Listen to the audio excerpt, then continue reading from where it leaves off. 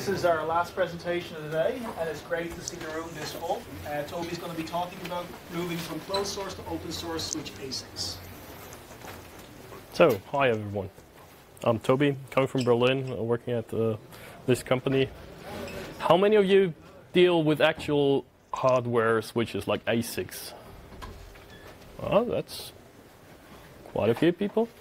How many run open source software on them? Run. So you get packets through the pipeline in a way that you define it. So the agenda, I want to narrow down the scope a little bit in the beginning, and then let's have a look at what needs to be done by a networking operating system, and then let's have the whole 10-year through the history via the APIs and Gnosis, what's out there, what is actually open source, and what claims to be open source, but maybe it's not. That's why the scope is as open source as possible. At least you should have an API, and not needing to sign any NDAs to get actually the stuff running. Because most of the things are nowadays still like having an open API, which is quite great, like a huge step from that point of view in terms of access to ASICs, but even more still require an NDA that you get the actual software, that you can build your stuff yourself, and that's really not what we want to have here, right? So from what you need in terms of NOS ingredients, like you need, first of all, the hardware. This is the best thing, what you want to have. You should build it your own, maybe, have the Gerber files, have everything to solder it together if you like to. And actually, that's possible nowadays. Like there's the OCP, the Open Compute project, that got handed in a lot of specifications, and you can go there on their specifications website and you can download it. Like there's the OCP is mainly driven by Facebook, but then later Google and several other big companies jumped onto that and brought their ideas in, specifications, and actually then some OEM switching vendors got into this as well and delivered the hardware. Like Facebook has its wedge switch, which is like fully documented there. You can get the files, you can even build it your own if you like to. Then the second part, which is like the part where I'm more or mostly talking about today, the open source software part, is actually like what do you need to actually run the system. You need drivers, you need the APIs at least, or maybe some SDKs are there, we'll see. So cutting a switch open or looking at a switch, and then you find some key components on there, so like very boring, like power supplies, fans, and you have some temperature sensors on that. The switching ASIC itself, some embedded system, or nowadays even some Intel x86 CPU, which resides in there. You have a lot of ports, some management networks, and some management LEDs. You want to configure everything, and everything should work nicely together, that your switch doesn't burn because it's getting too hot, which may happen. One other thing is like that came up in the last years is disaggregation. It's a huge topic, sort of like in former times you had your switch driver, which was mostly closed, so each and every control plane software was basically very close coupled to that SDK. If you want to have a move to another hardware vendor, you would integrate this really specific to the other one as well. Nowadays we want to talk more about common interfaces. We want to really see that we actually can use one control plane software on as many as possible hardware ASICs, and that's actually happening. And you even can take this common interface and have it in a way that the control plane software runs remote, and then your NOS may contain like switch local software that's running on the embedded system, and your maybe centralized network operating system controller that's remote. So where this sort of happened. Well, there was SNMP at some point. Some people may still use it. But actually, like, more detailed APIs were starting around 2001 when a working group at the IETF started the Forces working group. This is like, was very clean design. I'm not sure how many of you know Forces. 2, 3. So it's like they started with some informational drafts, like 2 or 3 in the very beginning, and then there was a long silence, or actually not having much in public, I'd say. And in between there was like something happening in Stanford in the US. There was like the Clean Slate program founded, and there were as well several researchers thinking the internet is broken and we need to fix it and deal with like some things, and they wanted to open up actually the hardware because they wanted to solve the problem very, very low down there. And one thing is very nice to look at is the ethane project. It was a very, very starting point for the Clean Slate program. There were people actually dealing with like 20 switches, central controller, kind of control plane, and it was somehow a starting point. You already read it, like, for OpenFlow, and like with ethane and some actually vendors out there like Cisco, Deutsche Telekom Labs, and NEC. There was Xilinx as well, and some others in the very beginning that supported this idea. Likely dropped some money as well, and the whole Clean Slate program started. And one of the major outcomes was OpenFlow, which you may like or not, but it was like the first sort of thing that was trying to figure out how we can program the control plane, the data path from remote, or like you can run a controller as well on the switch if you like to, but the idea was to centralize everything, to get actually something like use of the centralized knowledge and make things better. So let's have a look at the APIs. OpenFlow was one of the first of them.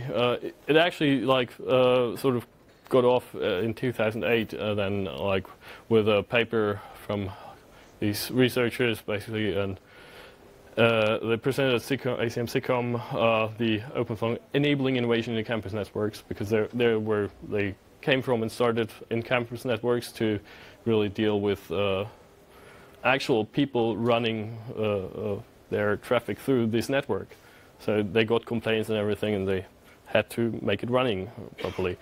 The OpenFlow 1.0 release was made in 2009, and then closely afterwards there was a release of Indigo V1, which is like the OpenFlow 1.0 agent running on the switch, and mainly dealing with the TCAMs only. TCAM is like the most powerful kind of hardware that can do everything sort of down there, but it's quite limited, so it's like maybe a couple of thousands entries. If you can have a bigger one if you pay more, but like normally you have like a couple of thousand entries maybe. And excuse me. In 2012 there was OpenFlow 1.3 released, and Google announced, hey, we're running our network on OpenFlow. So they made it actually working for them. May not be like this Indigo control thing what was running there, but you get the idea. They took out the whole components running on the switches. They took the control plane to a central point. They made it high available, obviously, because otherwise Google couldn't run. And then they presented this to the world, at least the idea, right?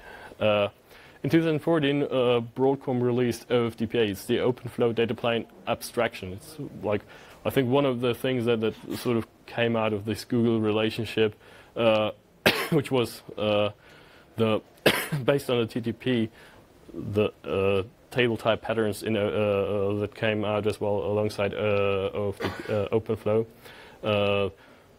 which you're looking at here right now. It's the representation of the pipeline of the switch ASICs here in this specific thing, it was Broadcom's, and that's actually what was running on Google's hardware back then. They got rid of some bugs and I think mainly focused on layer 3 parts. I'm not 100% sure about that, but this actually is nowadays as well on GitHub. You find some binaries that run on several switches. You have the full API, several header files there, and you can actually run your own OpenFlow switch with this. Come back to this later a little bit.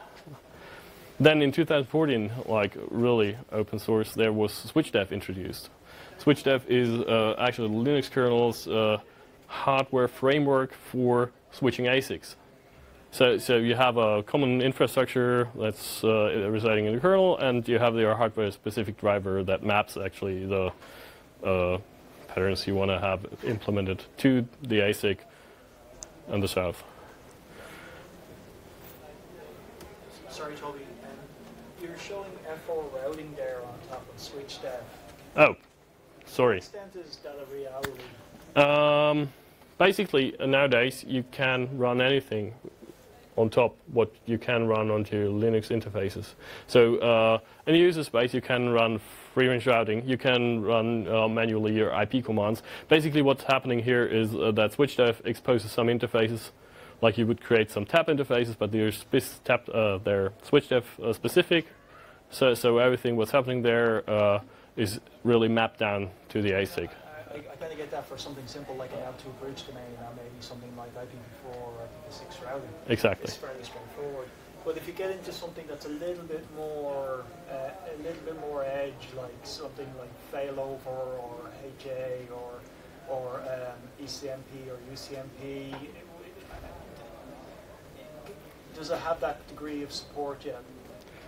I think ECMP is nowadays supported as well. I think I read something with VRP, these things, but ECMP in particular is synchronous routing for a fairly long time, so you can configure routes like ECMP. I'm not sure about the failover though. I think there's something that you can do with like IPv4 and VLAN devices. I'm not sure. And like a lot of these things are actually in the kernel.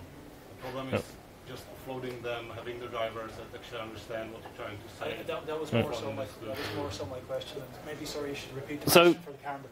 But does the Switchdev have all of that kind of support to support the full richness of something like a free-range routing? yes. So the you listen actually to like device events. You know, somebody.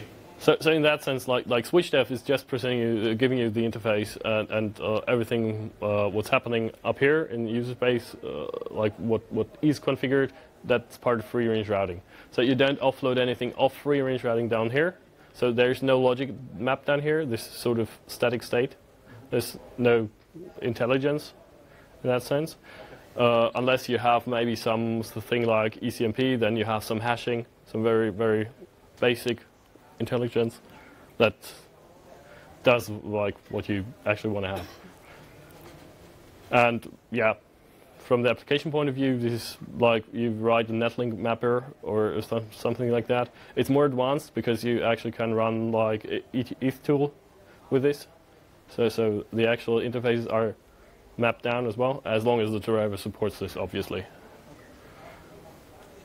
I think Switchdev was around kernel version 4.8 introduced, 4.2, and sort of usable at least for like one of the major driver or vendors that has this is Mellanox.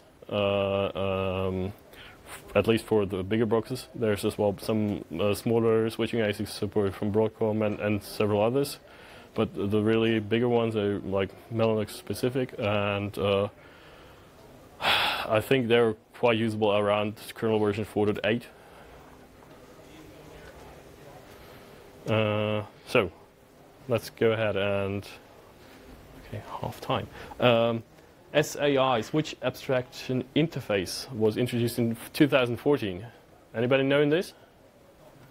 Oh, it's getting less. Okay. It's a common set of interfaces. It's as well in the Open Compute project. It was contributed by Microsoft mainly. And it's sort of where health started freezing in the last couple of years because they really got open.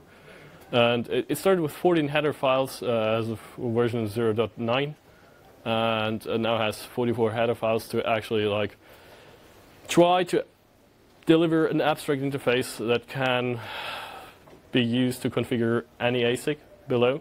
Obviously needs some implementation. And in 2018, there was SAI Flex introduced. The major reason is because it's around the time where flexible ASICs were becoming more and more popular because there was this company in the US that drove this P4, so Barefoot in the end. Their ASICs are fully programmable, so this point of view of a static interface, which actually it was in the very beginning, it doesn't hold with standards anymore. I'm really interested how this will look like in terms of Switchdev, what we saw before, because that's like, yeah, as well quite static from at least the pipeline aspects and the primitives that you can call downwards to the ASIC. So then in 2015 there was OpenNSL introduced. Again, it's Broadcom that's opening up some other APIs. Actually, it's mainly their SDK. It's sort of driven by Facebook again because they're using this. I'll show you later, but they're using this API heavily. It's as well where Broadcom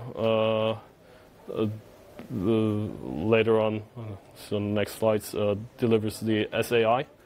But this is as well just a set of headers, very, very specific to Broadcom's ASIC. It's as well on GitHub. You find the binaries, the header files, etc., and you can program the ASIC with that. Now we're getting closer to today. It's 2017, and there was introduced P4 runtime. I just mentioned there's like this whole bunch of how I can program my ASIC now kind of thing. Actually, like this, it was introduced P4, and what Barefoot does with their Tofinos is it was introduced a little bit earlier, because P4, the programming language what you will use, is like very powerful, and you can write your complete pipeline in that. And in the very beginning, there was, I think, a Thrift-based API and some other tools that you could use. But then a couple of years later, like in 2017, again Google came and said like, "Wow, that's cool, but we want to have it slightly different," and they presented together with them the P4 runtime. P4 runtime is not that something that actually deals only with this flexible ASICs. It's just an API. So it's a little bit confusing that the P4 name is there, because that implies sort of you can deal with the flexible parts of a pipeline, but actually you can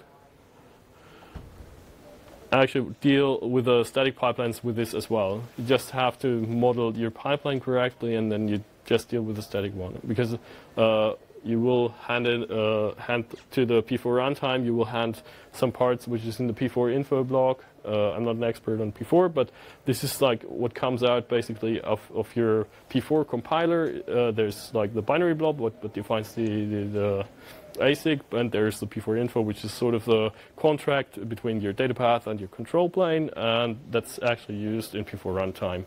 And so if you model like if you have your model correct for the static pipeline, you can use this as well on static ASICs. This then in 2018, last year, Broadcom put SDK-LT on GitHub. SDK-LT is the first complete open source software from Broadcom, and you can deal with their Tomahawk chipsets. It's just for the Tomahawks, but it's completely there. Everything what you need is on GitHub. It's like, if you look at this is like really crazy what they thought out. They took a bit of a step to bring something up that's sort of comparable to the P4, because actually what you see here, that's coming like from your logical tables API. There's a transaction manager and the logical tables itself. The logical tables in the end are something that are like preparing for a programmable Broadcom ASIC in that sense, because like actually their ASICs are at least to some extent already programmable, but they don't give you that out yet, unless you're very, very big, I guess. This interface, what you see there on GitHub, will, like their next SDKs will be using that interface. And they're coming up with something that's called Network Programming Language, which is their counterpart to the P4 one, and this will define the pipeline that is used here. Almost through the APIs, because this year, this is a little bit look ahead, there will be Stratum. The Stratum project will announce or open source its works, which is currently happening in a sort of closed source manner on GitHub to actually harmonize everything, bring in some ASIC drivers, etc. Like SDK-LT is there. There's currently written an adaptation to that, and this part here, what you see in the middle, which is partly the P4 runtime you saw before, and then there's GNMI and GNOI, which is coming from the OpenConfig project, which was as well started from Google a couple of years ago, which defines a lot of young sets and models that actually then define a gRPC interface that you can use to configure your pipeline or your switch in the end.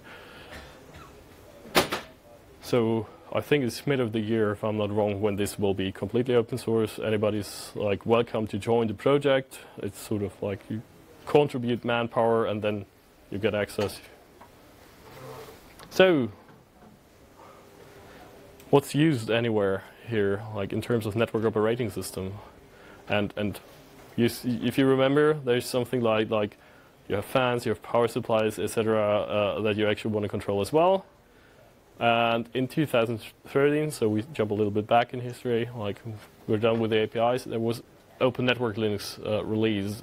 And this picture actually coming from Big Switch because they contributed that partially, and it's now in GitHub. You can build your NOS. You have your platform abstraction layers. You have your kernel drivers, etc. It's everything is there. There are, I think, around 14 vendors that contribute their drivers and everything to that GitHub repository. That's as well in the Open Compute project. You can compile it, and you get an image that you actually can install. Anybody aware of Oni? I should have maybe explained it here before, but that's like the boot loader, sort of. It's sort of Pixie that you use to install an image to the switch itself. It's coming as well out of the Open Compute project, and so the image what is produced here is an Oni compatible image, and you can run it on the listed vendors switching ASICs. What you don't get there is actually the most important part, like OF-DPA or OpenNSL or like any library that deals with the switching silicon. You just get the framework to run your Linux on the switch. So it's Debian based, so you can run anything what you want. Unfortunately, you don't get the important part from that project itself. But as I mentioned before, like on the Broadcom side, there are some binaries you actually can drop there. You just have to make sure that the version they mentioned maybe is correct in terms of what Open Network Linux uses. Plus, there's like all the others, just to name two, like EdgeCore, Delta. They're having on their GitHub or company websites, they're having the drivers as well that you can put onto Open Network Linux. So you could actually start with something and write your own controller or network control application. Then I have here two examples of remote controls, like Open Daylight. It was like, I think, shown here before. I'm not sure if it was today. Anyone showing anything about Open Daylight? I'm not sure. And there was ONOS presentation today, for sure. And these tools are really remote controlled, so you would run Open Network Linux on the switches to like deal with the fans, etc. And these are actually dealing with your network management. So I rush through them because I'm running late, sort of. And then there's FOSDEM, which I mentioned before. This is Facebook's open switching system. It's on GitHub. You get the agent. It deals with an OpenNSL API, so you need like OpenNSL from the one side, and FOSDEM is on GitHub. You can compile it yourself. You drop it on your Open Network Linux or whatever you want to use, and run Facebook's system there. It was introduced in 2015. Has a Thrift API, and on top of that, nowadays there's as well a netlink listener, which used to be integrate, or well, there was a pull request that wanted to integrate that, but they put it outside and actually used a Thrift API. Then OpenSwitch was, I think, presented in the last couple of years here as well. OpenSwitch was started from HP in 2015. HP, I'm not sure what it was, but they went away from OpenSwitch. There are still sort of contributors there, but they handed it basically over to SnapRoute and Dell, but actually lies now at Linux Foundation. It's still developed. It has as well a Linux integration, which is in that sense just a netlink listener. It's sort of like, again, like Switchdev, but you may create just like tab ports. I'm not sure, I'm not familiar with that in detail, but you get like 48 ports in your Linux that you can configure, and OpenSwitch takes care of applying this down to the ASIC. It runs on top of the SAI, what you've seen before, and it mainly supports Dell switches right now. Sonic, that's the part where I as well, like when the health rose, that's Microsoft's operating system. It's the software for open networking in the cloud. It runs as well on the SAI. It's has a very interesting architecture. There's some object libraries here that talk alongside Redis bus, and you have applications on top that you can choose to run or not, and that's very interesting. I don't go into details here. Look on the GitHub page. They have a very, very huge amount of documentation. It's very interesting. 2017, sort of, you run any distro with Switchdev again. Like for Mellanox ASICs in particular, but like Fedora 25 you could run on the switch and have a network operating system. Or like, I'm not sure if anyone knows of Flatcar. There was last year a merge, or 2018 there was a merge request to enable the parts that actually enable Switchdev. So you have the possibility to run your container Linux on the switch and deal with the network, right? It's sort of crazy, but a very, very clean approach, actually. I just listed these two distributions, but there's actually Debian, Ubuntu, and anyone else. I'm pretty sure they have support for this as well. So you can run actually for a certain subset of all these ASICs, you can run your own software. We actually do our software as well. We have a Yocto-based system. We take parts of Open Network Linux. We started with this when Open Network Linux was not that there yet, and we mainly did some like POCs and these things, but actually we're nowadays saying as well, like, actually we want to have an open source system. So you can look on the spacebox.org site. It's currently based on the OF-DPA code that's not open source. We have a netlink listener as well, so you can run free range routing on top. You can run it integrated, you can run it remote, or you can run ONOS if you like that way more. Just take it. We have several images there that run on switches. We support a few right now, but we extend this in the next year as well. One more heads up. At the ONF Connect there was Danos shown. It's basically an AT&T project that still lies internal, has to go through some legalization, but it's in principle a rewrite from scratch of the Vayata people's code, and the same people actually doing this. They're now at AT&T and want to open source Danos this year. So this will have like a full, in that sense, more telco-centric applications on board, but it looks very, very promising as well. So, a little bit of conclusion. There's like many ways to start things. Like you just have to find the right pieces. You can come to me and write me a mail. I can show you some things. Likely, it's easier then, but it's actually obvious. Two things are there that are fully open source, which is like Broadcom never thought this 10 years ago that Broadcom will actually open source something like that for their Tomahawk chips. It's like, wow, sort of crazy. And Switchdev, just as well, really a really amazing thing. 1 second. And what I think is a little bit problematic is like these huge global players. We had heard Facebook, we had Google, we heard Microsoft. They're all doing their own thing. How would it be like if they would do something more together in that sense? But it's not happening. They even have like Open Compute Project, Open Network Foundation. There's like the organization is even separated.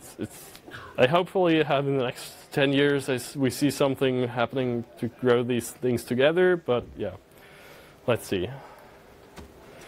So now questions. Yep.